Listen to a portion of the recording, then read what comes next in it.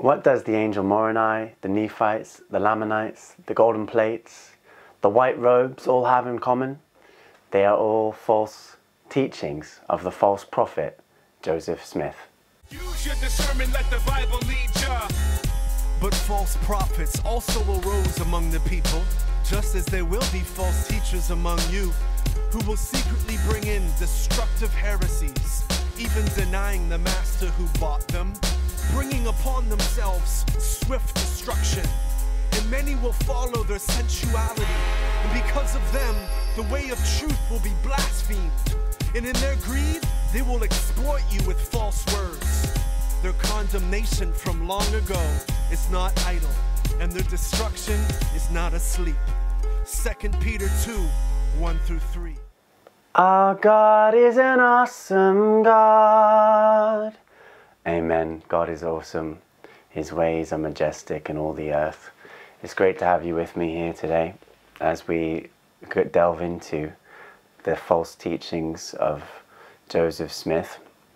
And he has a lot in common with the first two false prophets in this series.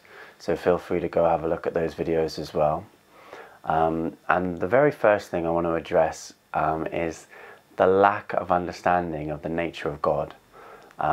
Because the Mormon or Church of Latter-day Saints understanding of God is different to that which is revealed to us in scriptures. That God is one, but he is Father, Son, and he is Father, Son, and Holy Spirit. And Muhammad denies that, and Mr. Russell Brand denies that, and Jospeh Smith denies that. So that in itself makes him a false prophet. He thinks that God came from matter, that God wasn't there in the beginning, that we become gods, and so there is not just God, but a plethora of gods, and that we become spiritual beings and like gods. And so there's this denial of the nature of God in the Mormon movement, also known as the Church of Latter-day Saints. So that's an important point to start off with, and as I say, that makes him a false prophet. But let me elaborate on Mormonism, the teachings of this heretical church. As I mentioned in the intro, we've got the Nephites and the Lamanites. Now, presumably, or at least by account of Jospeh Smith, the Nephites and the Lamanites, 600 years before Jesus Christ, Jesus of Nazareth, came into the earth, emigrated to North America. And it was the Nephites and the Lamanites that had true revelation of the nature of God. And it is said that Jospeh Smith discovered plates, golden plates, that they had left in North America, near New York, I think Ohio. And it was there that they have all that.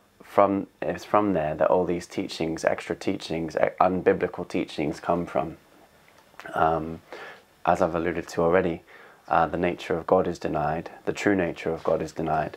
But also, Mormons believe that salvation, which is like how you are you going to be saved, you know, how are you saved, comes through the Mormon Church alone.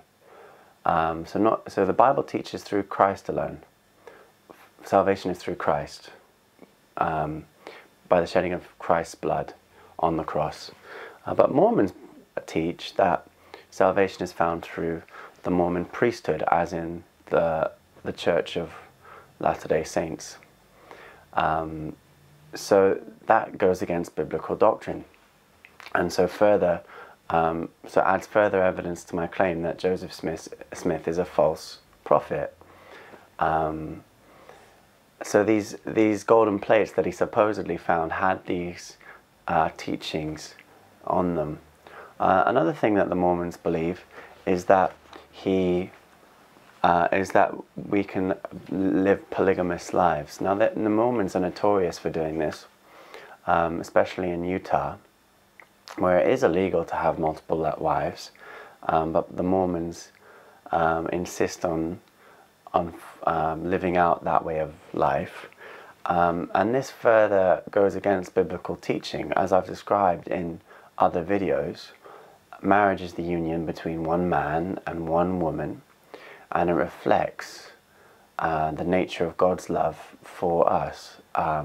It's steadfast, it's pure, and it's for me as an individual, and then that extends to my wife, and that union is pure and holy, just as God calls us into fellowship with him, which is pure and holy.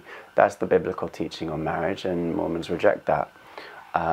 Similar to Muhammad, Jospeh Smith, no doubt, was seeking to create doctrine so that he could live out the lusts of his own flesh. Both men who are false prophets were notorious for having a multiplicity of sexual unions. In fact, that goes for all three false prophets so far. They come up with their own doctrine to satisfy the lusts of their flesh. They want to just have lots of sex and you know, don't want any responsibility and don't want to follow the way of God. And so they've all come up with their own own doctrines to allow their way of living. And obviously, over the course of time, has multiplied, and many people have been deceived by these false heresies.